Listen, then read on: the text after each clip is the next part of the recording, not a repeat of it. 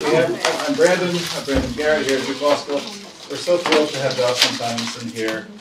Jocelyn has presented work with us virtually during pandemic times, but this is much better, and it's really exciting to celebrate Jocelyn's still new book, Radical Acts of Justice. There are some copies outside that you can have signed. But I have some questions that I can ask based on my well-marked copy. The idea is Jocelyn, who comes to us from Brooklyn Law School, which is Professor of Law, Associate Dean for Research. This book builds on years of really exciting work about movement lawyering in the criminal justice space. The thought was that Jocelyn's going to tell us about why she wrote the book and give like a brief tour of it. And then I'll see what questions you have. I have questions, but you should have questions. And so I'll only ask questions if there's like a pause here and there. And that's our general plan for our hour together. Really looking forward to it. And thank you again for making the trip to visit us and spend time with us here at Duke Law. Great, thank you. Thanks for having me. Thanks everybody for coming. It's a pleasure to see you. I am pretty familiar with the everyone sits on the side thing, but I'm going to try to do it so I can see you all. My book is called Radical Acts of Justice, How Ordinary People Are Dismantling Mass Incarceration. And it has, the term mass incarceration in the title, although it wasn't my initial choice for the title. I could talk about that if anyone wants to talk about title choosing. But what I don't do in the book is spend a lot of time describing what mass incarceration is or why it's a problem. I don't have this introductory chapter where I say there are 7 million people locked up at any one time in cages in different ways throughout the U.S., and here's why they're there, and here are the racial disparities, and here are the impacts on communities and all of us, and here are the problems with spending our resources on that.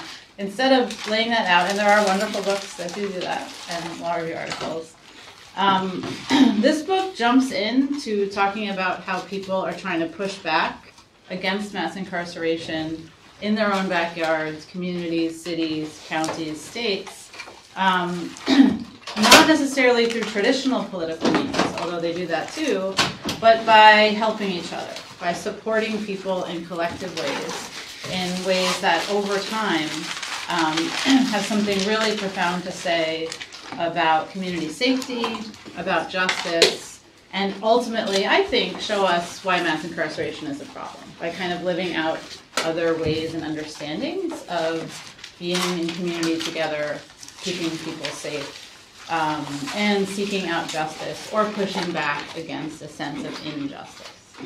And so the book, as Brandon said, follows about a decade of writing and thinking and also being in solidarity with groups of people and social movements trying to push back against the carceral state and especially against criminalization. The use of policing, prosecution, and punishment as a way of governing. And so that what I've been following are certain kinds of tactics, like ways of helping people that are using the tools of the criminal system to help people, but by using those tools, actually fighting against the system.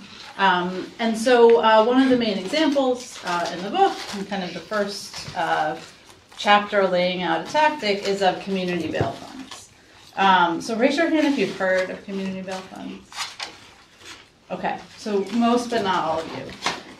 So a bail fund would be a group of people that get together, raise money, often from outside sources, or sometimes crowdsourced from lots of different places, and then pay bail in criminal court for strangers. And what I mean by that is, instead of money bail traditionally being the thing that one might think, oh, somebody pays their own money to ensure that, to promise that they'll come back to court, or somebody pays money bail for a family member. This is a group that comes together and says, we might not know this person, but we are part of the community, and we're going to pay their bail because we feel safer if somebody is not in jail while their case is pending than if somebody's in jail. And not only that, we know that if we didn't pay bail, they would be sitting in jail because they don't have the money to pay the bail. And as a lot of you may know, there are well over 400,000 people at any one moment sitting in jails pre-trial before they've been convicted of anything, and most are there because bail has been set beyond an amount that they can afford. So when a community group comes in and pays bail for somebody, and then does it again, and then does it again, and then does it again, in theory the money's going to come back to them at some point when people come back to court, because they do come back to court. But they're not just helping individual people, which they are, right? They're paying for freedom. They're making a broader statement over time about a communal view from people who are in the community of what safety is and what justice is. To them, justice is not incarcerating people, usually for most bail funds ever, but especially pre-trial. And safety isn't coming from putting people in jail, but rather from getting people back home to their families, their jobs, taking care of their kids. Studies show that even 2 days in jail pre-trial makes it more likely that someone's going to be rearrested in the future. So also saying, we think this is a way to keep people safe from harm in different ways. And that statement, over time, becomes incredibly powerful. And so in this book, I've written law review articles sort of saying, that's really powerful, sort of like I did just now. But what I try to do in the book with community bail funds and with other tactics, I write about court watching, participatory defense, and people's budgets, or the other 3 main tactics I write about, is tell the stories of organizers and lawyer organizers who have done this work over the last 8 to 10 years. So it's sort of an 8-year story, I'd say. And through telling their stories, try to show how this work of collective care and social solidarity actually is really disruptive and really challenges the system and the ideological foundations that criminal courts especially rest on. Because they claim to be spaces where justice is working and where things are done in the name of the people. When I was a public defender, I practiced in the Bronx with Allison Korn, I'll have you know. And there the prosecutors are the people of the state of New York, and that's true in a lot of states. But whether they're called that or not, the concept of criminal court is that communities and the public and the people are represented and kept safe by these prosecutions. Criminal courts become these formal spaces where that justice is meted out, and to the extent what happens there comes out into the public sphere, it's supposed to be keeping us all safe. And so something like a community bail fund is living out this alternative way of the people of the state of New York, or the people of the county of Durham, or whatever it might be, are taking collective action to try to pursue justice and safety in some way. And so community bail funds, when I first started writing about them in 2015, there were 3 active ones in the country. And by 2020, there were well over 100 bail funds in the National Bail Fund Network, and then a lot of groups more informally posting bail.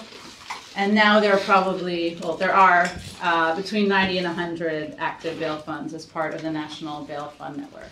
And so this is a tactic that's really expanded over the last 8 years.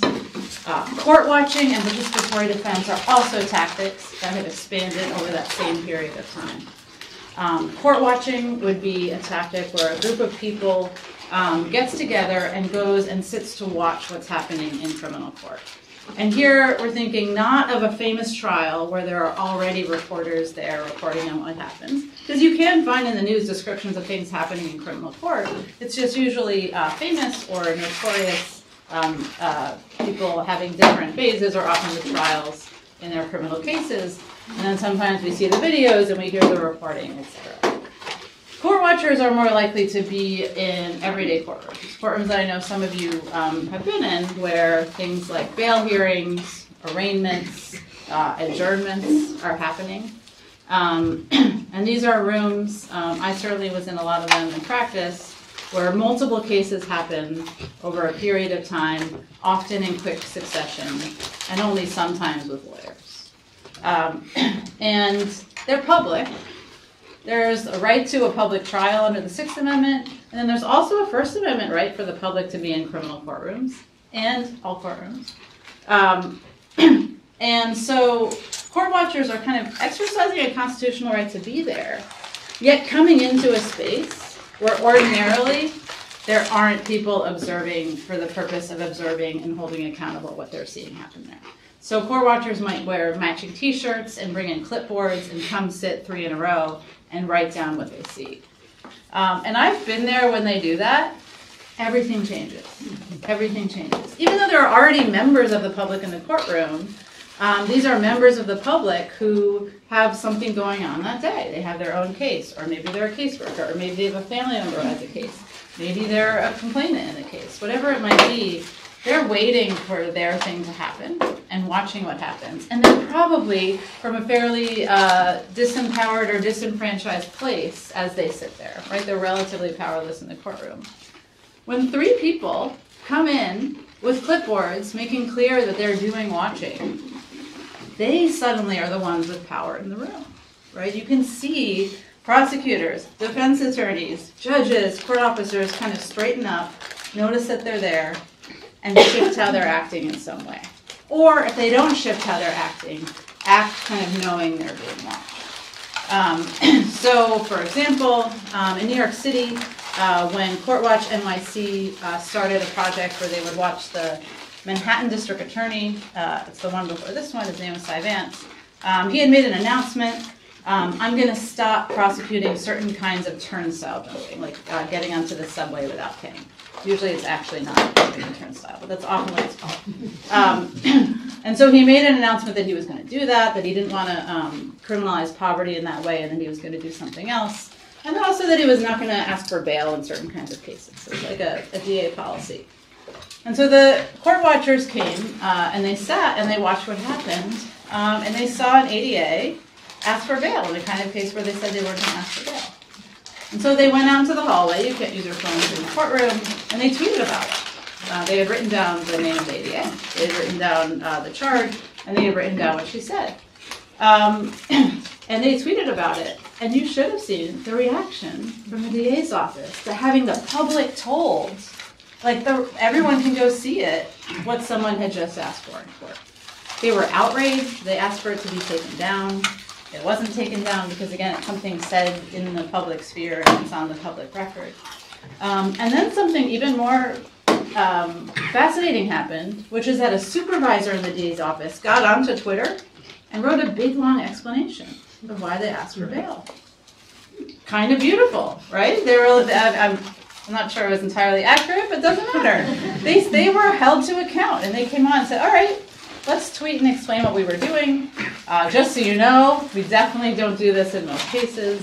And there are the court watchers sitting there recording what they do, and they actually didn't find that they don't do it in most cases. But one example about what court watchers do is they're holding people in the courtroom accountable in the moment in a way that they're really not used to. Another thing that they do is over time, they might have a discrete project where they record what they're seeing and then write a report about it. Often in criminal courthouses where the system itself is not releasing data about what happens in the courthouse. And when they do that, they find that watching changes what happens, and they also find that the things that they see are not necessarily what the different parties, including, by the way, public defenders, say that they're doing. In Philadelphia, for example, one of the bail funds in Philadelphia teamed up with another organization, the Fund for Modern Courts, and they did something called Bail Watch. They went to watch bail hearings kind of in the basement of this courthouse in Philadelphia. And they did it for a 24-hour period. They have bail hearings all night long in Philly. And they recorded every single case, and they wrote down things that happened, and they also were able to talk to people who bail was set by going to jail, getting their permission, and then getting some of their stories out there. So there are narratives involved.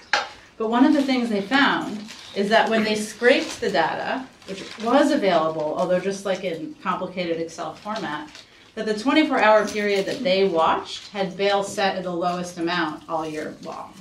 So the magistrate watching, or perhaps the DA is asking for bail, that this is a place where the DA has said he's not going to ask for bail, yet is asking for bail.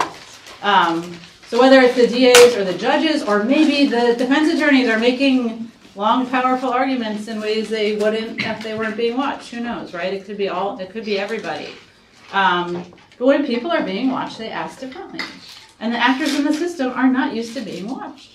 They're used to everything just going, again, and I know that there's lawyers in there on all the different sides, but lawyers get used to it too. I've been a public defender. You get used to the way that things work, and you get used to people not watching you. And so when people from the public come in and they sit in court, it shifts the dynamic in the courtroom, it shifts what happened, and it also builds community education and power. And what I found from talking to court watchers is not that by sitting there they said, wow, I feel like I really held the state accountable today, and so I'm feeling better. Instead, in debriefing sessions, and this is for court watching groups in a dozen different places all around the country, so not just New York and Philly. In debriefing sessions, which court watching groups always try to have, every single group would sit around and sort of collectively think about how while they were sitting in those courtrooms, it didn't feel like justice. Like even when people started speaking and giving long speeches, sometimes the Philly court watchers would kind of giggle when they heard some of these speeches because they seemed so performative. They didn't feel like justice was happening or even could happen in these spaces. And so it actually became kind of radicalizing for people who joined these groups, not necessarily because they didn't believe in criminalization, but because they were maybe interested in seeing what happens in criminal court, or interested in getting pro bono hours or doing a volunteer project or whatever it might be. It sounded interesting.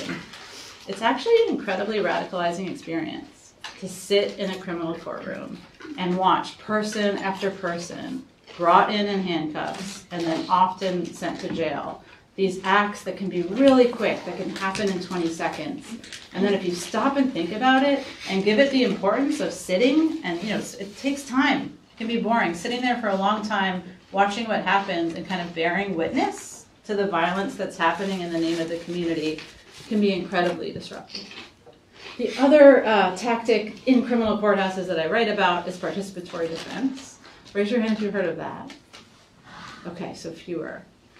A participatory defense group would be a group of people that doesn't include lawyers, that meets regularly to talk about and fight for pending legal cases, often pending criminal cases, sometimes exclusively pending criminal cases.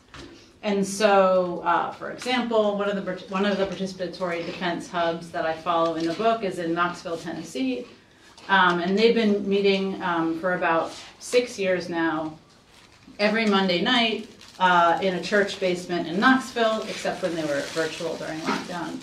And in those meetings, it can range from like 6 people to about 20 people, but they consistently had people there.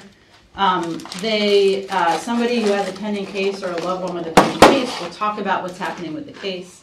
They'll look at the paperwork and they'll try to together parse through what's happening legally. Not bring in a lawyer to give the precise legal advice, but to work together collectively to see if they can figure out what's happening and to develop legal and communal knowledge about what's happening in the system at the same time that they fight the cases. And then they develop strategies to try to intervene in those cases. It might be sitting in court in support of somebody. It might be trying to help track down evidence. And one of the opening stories in the chapter about Knoxville involves the very first case they had where the hub tried to go talk to the public defender. The public defender wouldn't even let them in the office. And then they pointed out a place where they thought there might be a video. Eventually, the public defender investigator found the video and exonerated the person. So sometimes it's about actually exoneration through evidence. But more often, it's about people trying to contextualize this person who's being charged. Again, it's like the state, it's everybody, the community, the people against this one lone person. And here comes a hub that says, well, no, we're part of the community. Often the slogan of participatory defense hubs involves the people, right? In California, they have shirts that say, the people have the power, and this is where it's the people of the state of California. And they're saying, no, this person is part of the community, and we're going to put together kind of an old school thing like a photo album that shows this person like changing their kids' diapers, walking down the street to work, or sitting in a hub meeting, being a part of community. And we're going to remind the players in the courtroom that this is a person, and that if you incarcerate them, or if you incarcerate them for longer, you're not just affecting that person, you're affecting all of us. And we are asking you to give a lower sentence for that reason. And again, and again, and again, hubs find that sentences are lower than they would otherwise have been. How do we know this? One of the participatory defense hub leaders who I spoke to in writing the book is named Raj Jayadav. And he's like a MacArthur Genius winner for participatory defense hubs. It's not like I discovered him. But he's been someone I've been in community with since 2015 or so because all of these tactics are aligned with each other. So in going to bail fund meetings, I would meet hub members, and I met Raj. And so when I was writing this book, he was really generous with his time and his interviews with me. And this is someone who's been doing participatory defense work for well over a decade, and this kind of organizing that led to the hub's formation for about 2 decades. And it was like our 4th interview. He was a little bit late. This is on Zoom. And a lot of my interviews were on Zoom because we're right in 2020 when I was doing this work. And so Raj came in and he was like bouncing in his seat, and he's like a pretty chill, not bouncy guy. And I was like, what's going on? And he had just come back from, again, he's probably been to dozens, if not hundreds, of sentencings in his time as a hub. And he was like, it happened again. And I was like, what happened? And it was this case of their hub member who also serves as their photographer. He's been a member who like does a lot of photography for them, so they think of him as their photographer. He had a hearing, I believe it was actually a probation violation, and they were trying to put him in jail for violating what they said was violating a condition of his release. And the hub had gone and talked to his public defender. And the public defender had welcomed the hub in, and in a really friendly, caring way said, I need you all to understand, there is no way that the sentence here is not going to be incarceration, right? I know the judge, I know the law, I know the prosecutor, I know how things work, and I welcome your intervention, right? It wasn't a rejection of the hub, but I need you all to prepare for this. And they said, thank you for your advice. And then they put together a video talking about how incarceration would be unjust in this situation. It involved the health of their hub member during the pandemic. It involved the fact that this person was a photographer, right? They talked about this thing that might not be seen as employment, but actually was like really intense community organizing participation. And Raj had just come back from the hearing, and he was sentenced to a non-incarceration. He was stayed out, and he was like, it happened again, right? The system says that things aren't possible, and yet through organizing and collective intervention, things become possible. And I mentioned that last story because that's kind of a theme through all of these tactics, that groups are coming in, they might have different motives, education, freeing individuals, or just trying to learn about what's happening. And over, part of the reason I think these tactics are growing, and the other two follow similar trajectories. Court watching groups, probably 3 or 4 in 2014, now dozens and dozens come to these national court watch meetings. Participatory defense hubs, the National Participatory Defense Network has really ballooned in the past 6 or 7 years. So all 3 of these tactics are growing during the same 8-year period, sometimes in community with each other, but often just in parallel, and finding that by going into the space of the criminal courthouse and using the laws available, right? It's not civil disobedience. They're saying we have a right to sit here, or the criminal procedure law says we can post bail, or the sentencing law says the public can speak at a sentencing, or somebody can put in evidence as a sentencing. We're just going to follow the rules, but we're actually going to disrupt what's happening because the system isn't used to us being here. The system is used to prosecuting disenfranchised communities, communities of color, poor people, people who don't necessarily have the time, resources, and organizing capacity to push back on what's happening. And these organizers often are from these communities, but they're coming in with a collective spirit that's challenging this people of the state versus an individual. Right now it's like some people in the state, and then the individual along with other people in other communities. And without the sense that the state is prosecuting on behalf of everybody, on behalf of the community, it can be hard to justify criminalization and punishment.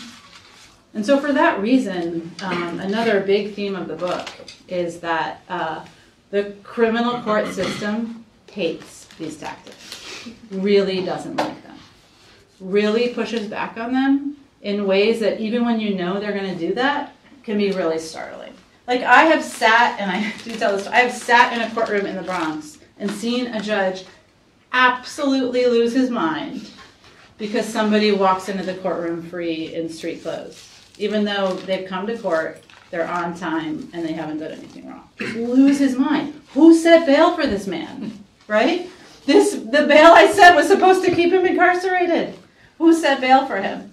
And then that judge, Ralph Fabrizio, proceeded to do a series of hearings and shut down the bail fund. You know, it was really absolute vendetta, but a vendetta that represents sort of the judicial response to bail funds more broadly.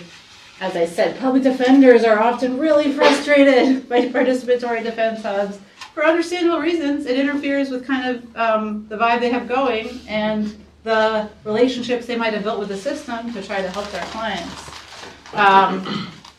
And then court watching, as I said, you know, court officers are very often trying to kick court watchers out of the courtroom. They haven't really learned about the First Amendment because they haven't had to deal with people coming in and trying to watch who don't have cases on that day. So the system really bristles and doesn't like it, which shows the power of what's happening, but also can be scary. When I published the book at the end of last year, and I finished writing it before then, and I wrote in the book about repression of these tactics, but I actually didn't even imagine the kind of repression that has happened since the book was published, especially of bail funds.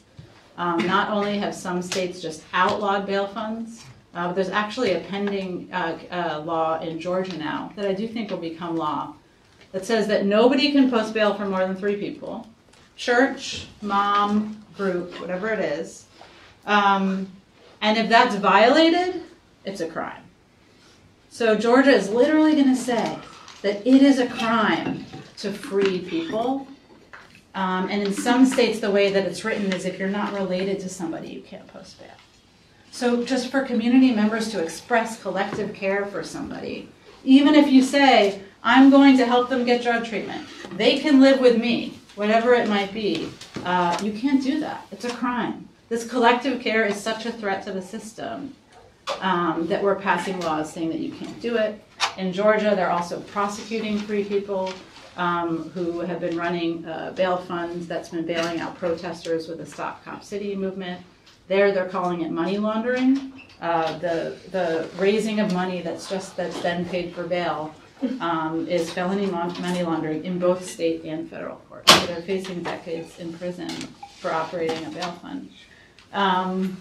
And so on the one hand, the state repression is like exciting because it shows the power. On the other hand, the repression is really escalating and really scary. And that's something that I've been thinking a lot about since the book was published.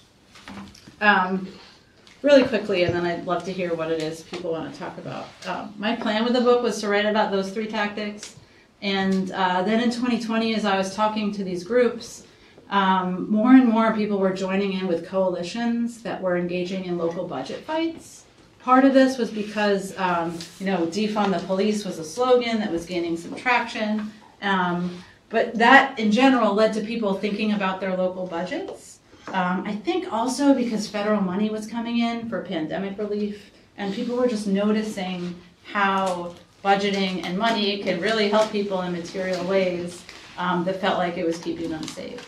And so increasingly, some of these same organizers were being a part of the generation of people's budgets, really vast documents that envisioned how money could be spent, and often focusing on this idea of safety, of defining safety. And so in LA, the People's Budget involved actually hundreds of thousands of people. And they created an entirely new category called, I think it was called Reimagined Community Safety or Redefined Community Safety. Because the community safety budget in LA was for jails, corrections, prosecution, and policing. And so the reimagined community safety went to non-carceral things. So it went to housing, it went to food relief, and it went to healthcare. And the idea was that, like, when they surveyed and talked to people and said, what makes you feel safe? Those are the things that made you feel safe. And so I ended up having a chapter on budgets. And like with all of these tactics, I should say, looking back to historical examples of people organizing around these things. In the 1960s, Bayard Rustin and Asa Randolph led the Freedom Budget for All Americans, in which they tried to re-envision our federal spending and how to keep people safe, including safe from harm, and not allocating any money to the criminal system, but instead thinking of other things. So I mentioned that just to sort of flag that if people want to talk about the history of this, we can. And so I end the book talking about myself and how I'm a part of these fights. Haven't just been a distance academic writing about these things. I've been in a lot of these rooms as a movement lawyer, as someone helping out bail funds, or as someone running a pro bono project at Brooklyn Law School in which people were working with the bail fund in Brooklyn, whatever it might be. But I talk about my own transformation that kind of paralleled the one that a lot of organizers who I write about experienced, which is that through doing this work, I shifted from sitting there angry at a system that didn't feel like it was fair or just, and not always sitting there, right? As a lawyer, I was helping individuals. So working within a system that I had a really strong emotional feeling was not fair or just, to through being in community and solidarity with people who are helping people and pushing against the system, sort of emerging with a more helpful sense that there are other ways to live out safety and justice, that they're possible, not today, but that they're possible and happening. And there's this way forward that involves multiple ways of engaging, right? It involves being a public defender and being a lawyer. It can involve civil disobedience and disobeying the law. It can involve political fights. Been following a lot in Atlanta. Right now they're trying to gather signatures for a referendum, like a fairly traditional democratic way of trying to have input into what's happening. It can involve electing different officials in the criminal process. But it can also involve these slow-moving, everyday ways of people taking care of each other within the system using the rules. And so part of what I wanted to do was just recognize that and talk about how transformative it can be. Great. Why don't we stop there for questions? Who wants to go first? Yes. Thank you so much for coming and talking and your work. My question, in Massachusetts, a lot of where I was working in Massachusetts and based there, a lot of, like, PD is really grounded in a formerly incarcerated community. A lot of it, like, the folks both who, hold participatory defense meetings each week, and then also, like, people who are formerly incarcerated, and then folks who benefited from, folks showing up at their hearings, or, were connected to PD or a bail fund as a service, then kind of get involved. And I was just wondering if you see in the places where you're looking at, how much is it, what kind of involvement of formerly incarcerated folks do you see versus, there's actually a little bit of a tension in Massachusetts sometimes with a bail fund that's kind of operated separately. So for all of the tactics I write about are often organized by and led by people who identify as having been criminalized, whether they've literally been incarcerated or not. Participatory defense hubs, it's true for that as much as anything else. Certainly the Massachusetts hub, it's led by women who have been formerly incarcerated, which is not necessarily the usual model. But participatory defense hubs are led by and for people who have criminal cases and their loved ones.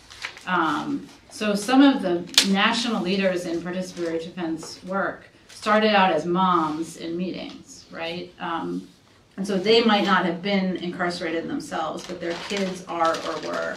And so they identify as directly impacted by the system. So if we broaden it out to that definition, then participatory defense hubs are almost entirely led by directly impacted people in that way, and that's the idea behind them. Yeah. A bail fund, in contrast, runs the gamut, right? I mean, as you, I can tell you know, the Massachusetts bail fund was founded by social workers who are not especially radical, except for maybe it's a radical thing to say, as a social worker who believes in well-being, seems to me that people being in jail because of their poverty doesn't benefit well-being. But I actually follow the Massachusetts Bail Fund in my book, and it has really shifted over time. It now has the slogan, "Free them all." It's explicitly abolitionist, and it works every day in partnership both with the court-watching group and with the Participatory Defense Hub. And one of the last stories in my book is about all of those groups working together in 2021 when Boston tried to start a jail court. It was this really wild moment where there was an empty room in the local jail, and they were doing sweeps of homeless encampments. And they said, we have a great idea. Won't it be easier if we just have court in jail? Because then they'll already be there if they need to be incarcerated, and we have this free room. And so it's a jail cell, but they brought in an American flag. And they had prosecutors and defense attorneys in the room, and the judge zoomed in. And they did say, Boston's not just a democratic city, like a fairly progressive city. They said, we're doing this also as a form of help. We're going to offer treatment. We're going to try to search out alternatives to incarceration when possible, because we recognize people who are houseless might need services. But we're going to do it in the jail. And they were really proud of this. The sheriff was especially proud of it. And the DA, who thought of herself as a progressive DA, now she's a U.S. attorney, was really proud of it too. And the Participatory Defense Hub, the Bail Fund, the Court-Watching Group, again, different groups, but it had developed enough to be in really solid community with each other. And then along with 3 other organizations in Boston that work on poverty-related issues, including houselessness. All of them got together and they said, hell no. They had called it, I think, like a homeless treatment court or something. And so they said, no, it's a jail court. That's what they started calling it. That's what the press started calling it. They protested in front of it every day. They bailed people out. They did participatory defense for people who are in there. And the whole thing was essentially court watching. You weren't allowed to be in the room, but they had another room in the jail where you were allowed to sit and watch the video, which somehow made you physically there. And so they wrote about what was happening. And you know what happened? This court didn't last 30 days. And the reason it didn't last is because these groups were telling the world what was happening and showing the absurdity of it. And it ends up being, to the extent that like the sheriff and the actors had an interest in showing the system to be fair, kind, legitimate, and just, it ended up backfiring on them. Because, of course, it depends from what view you're watching. But it ended up looking like both inept and unjust. And I know that's not exactly your question, but it's to say that like groups can be led by different people, and part of the stance involves solidarity with each other, and who you look for as the members. Like who's speaking at that press conference? It's going to be someone from a homeless encampment who's been criminalized, not a social worker who started a bill. Yes. So you told some stories I thought were really interesting about lawyers and judges being antagonistic to neutral about like people-driven change. Were there any examples that you found or like particularly productive ways that lawyers could support and engage with the systems you talk about in the book? Yeah. So it has been pointed out to me that I don't necessarily talk about it in the book as much as I might. But here's one thing I will say. A lot of the people in the book who I write about as organizers are lawyers. They're just, if they're running a bail fund, they're running the bail fund not with a lawyer hat on, but with an organizer hat on. So there are lawyers throughout this book, including the leader of the Chicago Community Bond Fund, the work of which led to actually abolishing money bond in the whole state of Illinois. And what's her job now? She works in the public defender's office, right? So she's a public defender at heart, but ran the bond fund for a long time. So one way is to actually live out the practice, right? But yes, lawyers can be supportive in all kinds of ways. One is that they can, be, whether you want to call it a community lawyer, a movement lawyer, a lawyer living in solidarity with these groups and giving them legal advice without being centered in it, right? They could actually engage in the work without being the leaders of it. And then I think this, the question comes up a lot, I think, with public defenders, is there are ways to welcome in these groups and accept that there's always going to be a tension.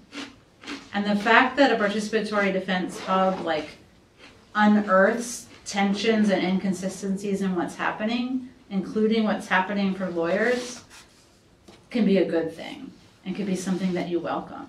Like if you're representing someone and you really don't think it's in their interest to have this hub involved, have that fight. But don't be mad that the fight is happening. Because the fight is showing that there's something that doesn't make sense. Like, why wouldn't it make sense for a community group to talk about how wonderful this person is? How does that not make sense? That's not okay. And yet it might still be correct from the public defender's view, but this judge doesn't like that stuff.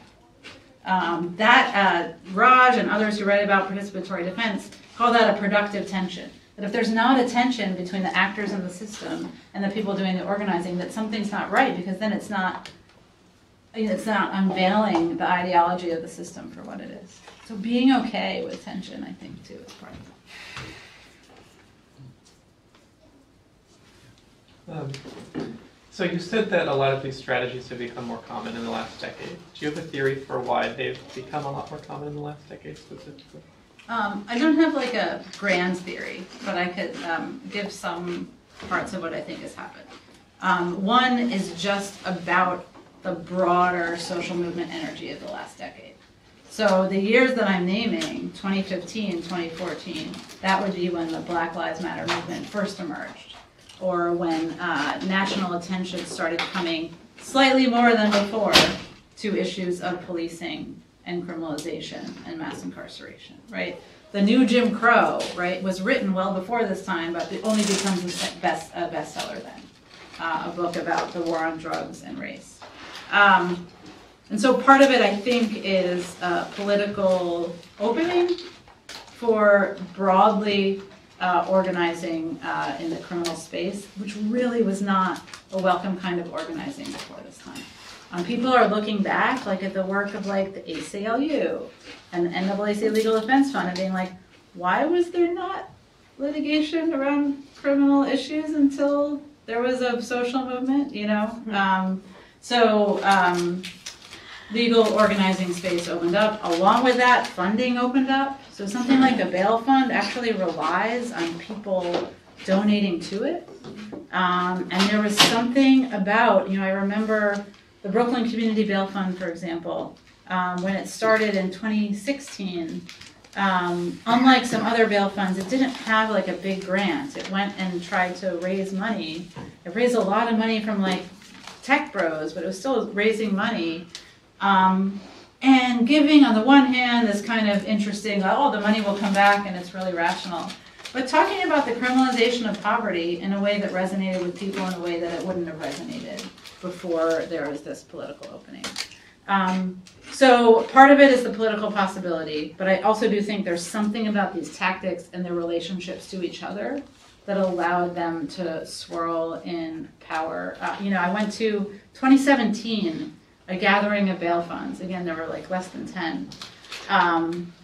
Raj was there talking about participatory defense, and the Chicago Fund was talking about its court watching efforts, and so there was already a sense that these tactics were interrelated to each other in some ways. The other thing I'll say is that these are not the only tactics that have ballooned in the last 10 years. There are a lot of other ones, but they're the ones that I was close to and experiencing, and they are, I believe, the big ones that are in the space of the criminal courthouse. So I don't mean to say that they're on their own way, and I also don't mean to say that they're the answer to anything. Bail funds especially, some of them have started to close. The Brooklyn Community Bail Fund no longer posts bail in criminal court. They made an announcement that they don't want to become an arm of the system and legitimate the system, so they're going to move on to other tactics.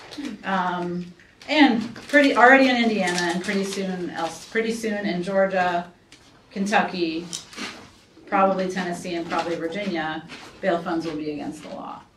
And so people are going to shift to other ways of organizing. Yes. Can you talk about what role you'd like law schools to maybe play in advancing some of these tactics? I don't want to name institutions, but there's one I'm familiar with that has been very reluctant to have students, for instance, do things like court watching or PD because they don't want students to practice law when they're not authorized, or get themselves in trouble when they're building a nice corporate career. So I'm just curious about what sort of vision you might have for law schools helping do the work you're describing. I love the question. I work in a law school too, so I think about this. It's interesting that you named court watching. I would think of court watching as being like the safe one. Because you're just as being the safe one. But maybe it's not. It depends on the court watching group. So the practicing without a license thing, I do think one has to be careful about, but also you can be careful about, right? It's like being a legal observer or something. I think the more interesting question is about the politics of it and what it means to take part in social movement organizing as a law student or a future lawyer. I'm not even sure it's that different when you're a lawyer, right? So what does it mean to be a law student or in a clinic or a public defender, thinking about having individual clients or groups that you represent as a movement lawyer in your future or now, and then also have something else going on, right? I hope you all have something going on, whatever it is, right? You're going to the soup kitchen, whatever it is, like something in your community, in your world that you're engaged in. If we said, is it okay to go volunteer at your local soup kitchen? I hope we would agree yes. But what if, gosh, I hope we would agree yes, but again, what if you live in a place where it can be a crime to give people food, right? Which it is in some places. Then suddenly you are engaging either in civil disobedience or skirting the law. And then law schools should be telling you what the risks are and then letting you do it if you want to. Again, people are being prosecuted for this stuff, and I can't pretend they're not. But if you are a law student or getting ready to get a law degree, then we are in places of great privilege, and so thinking about how to use that privilege. I'd also say that it also depends who you are, right? It depends on your race and your gender and whether whether a risk of arrest or a risk of whatever the thought is, how it impacts you. So there's no right answer for everybody, but I think what law schools can do, especially in this political moment and the specter of fascism, right? If we name that's a possibility, well then I think letting people decide for themselves where they fall into it. Yeah. Other questions? Hey, Lauren. Thank you so much for this. As a former movement lawyer from Philadelphia, I'm especially grateful to hear the shine and excited to read your book. And I just wondered if you have opinions about how some of these tactics can be adapted for the juvenile court context, where of course court watching is virtually impossible, and participatory defense hubs are happening in Philadelphia juvenile court, but challenging, and yeah, I guess just in general, if there's a format of any or all of these tactics that you see working in that very specific and limited space. Yeah, and I guess maybe one other answer to the why these tactics, I mean, one other thing would be like, why have they been rising in criminal court and not other places? And part of it is just, it has to do with the legal structures that make it more possible in criminal court. And the Sixth Amendment, which gives this public trial right, it combines with the First Amendment right to make open courtrooms a more powerful legal argument in criminal courts than elsewhere. That said, every one of these tactics happens in different kinds of family court, juvenile court, abuse and neglect proceedings, whatever it might be, in different places, depending on the jurisdiction you're in. And I know there are fights here around this. Important fights, and fights that I think, I mean, I'm also a First Amendment nerd, and I think these are tricky First Amendment cases because there's not necessarily a history of them being open. But there's another part of the First Amendment that says, what's the function of having an open courtroom? And here the function of having an open courtroom, if nothing else, the court watching that's been rising in criminal courts shows us the power, importance, democratic potential, or democratic effect of having these things. And yes, in Philly there are more participatory defense hubs than anywhere else. And they're doing everything, immigration, housing, all the places. So each of these tactics is possible in each of these places. Bond funds are in immigration court a lot, and people are thinking about collectively paying fees and fines in housing court in different kinds of places. So there's different ways of pooling money and resources to support people through larger mutual aid networks. So they're all possible, but the legal structures make it really hard, especially in family court, which has this like veneer of protection that actually is exclusion. That I know people are fighting against it, but part of the fight against it just has to be a collective fight and demonstrating that, like, you know, actually here are all the families and they want to be in there and you're protecting them. What are we doing? Other questions? I was interested in, oh, yes. Going sort of, your interest in First Amendment law, and in terms of, the judgment that money can be speech, what is the legal basis of preventing people from paying for other people's bail? Yeah, right? So, here's another First Amendment belief I have, and we are going to see this play out in litigation in Georgia, I promise, in the next couple of years. And it has already played out in Indiana.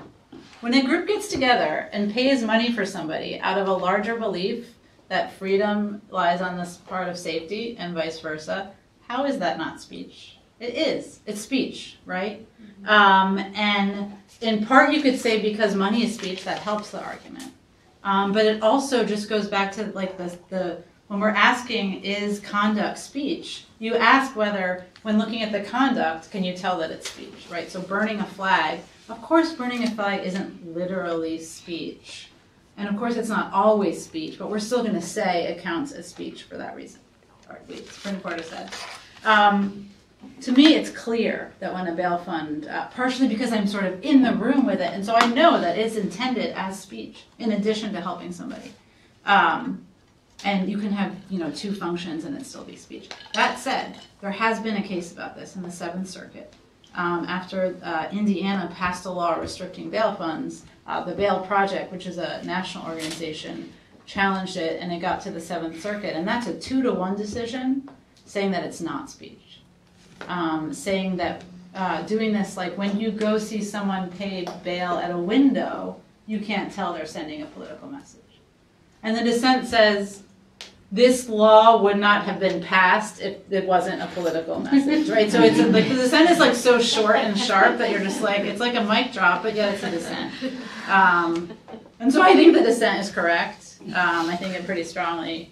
And the ACLU has said in Georgia that if when the law is passed, they'll be suing. So it's like a live issue, but to be clear, the one appellate federal court that's written about it has said it's not speech.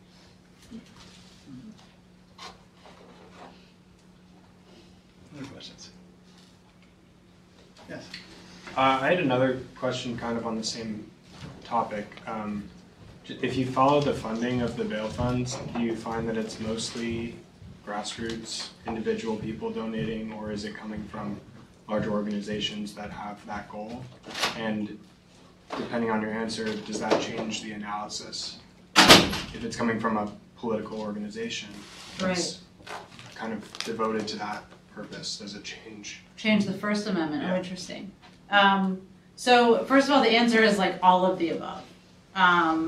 There was a really astounding moment in 2020 following the uprisings in Minnesota and around the country after the death of George Floyd, where tens of thousands of people donated to bail funds. There was just a moment. The Minnesota Freedom Fund was at the heart of it. Everyone was sitting at home under lockdown, or they were on the streets protesting, and they were giving small amounts of money, which led to millions and millions of dollars to bail funds around the country from small donations. And there are a lot of bail funds that have started as like passing a hat in church, leading to people hearing about bail funds, leading to starting organizations. So there have been a lot of small donations, but also there are some very rich people who give money to bail funds. Some of them are celebrities who aren't very vocal about it, and some of them are Mackenzie Scott. Like there's, you can look in Mackenzie Scott's list of organizations and see that she funds bail funds. So it's a combination, and I think either way it's political, right? It's like fundraising for, if you look at, this is what's so wild about the money laundering charges. Like if you look at the Solidarity Fund, they say, we post bail for people because and then they're saying, haha, you said you were going to do that, and so it's money laundering. Like the donations are pretty explicitly, we're against the criminalization of poverty, and you're helping people. And so it's like, yes. And here's, sorry, I'm so angry / sure I'm correct, which is that the whole point is that helping people is political. That like when you collectively help somebody, that through that collective care and like freeing somebody with your time when you don't know them is a political act. And so for the court either not to see it or pretend they don't see it, I think either one of those sources of funding helps get there. Can they just start bail bonds agencies? But charge. They could. In Georgia, it's like you can't. Sorry, you won't be able to. Is it, well, you have to be certified or something like that? There's some industry group that And if you're charitable, you can't do it. Like Georgia is just saying you can only do it if you're a money-making enterprise. Couldn't they just charge like very, very tiny fees or donate their funds? Maybe. Donate their fees